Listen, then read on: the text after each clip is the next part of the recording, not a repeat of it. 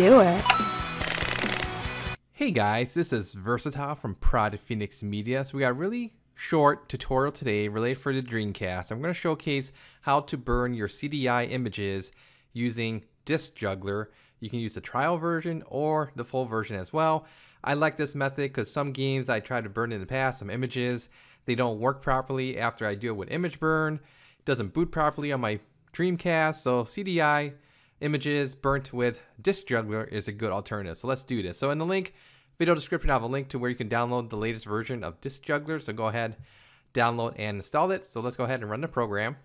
I do have an example CDI image on my computer, so I'm going to use this program and open up the image. I also have a blank CDR in my CD burner for example purposes. I already burnt this game, but I'll show you the process of how you can burn your own image as well to disk.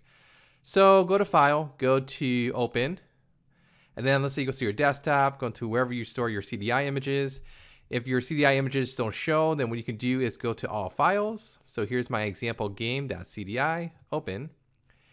And then all you want to do next here is go to your Advanced tab.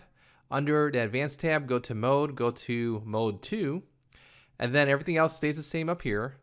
Check the box called Raw Write, okay? Everything else stays the same. Go ahead, click on the Start button, and then it will start to burn the image to your CDR.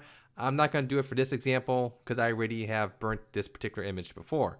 Once it is done, it'll let you know. You can eject the disk, put it in your Dreamcast, and it will boot, assuming it's a self-boot image.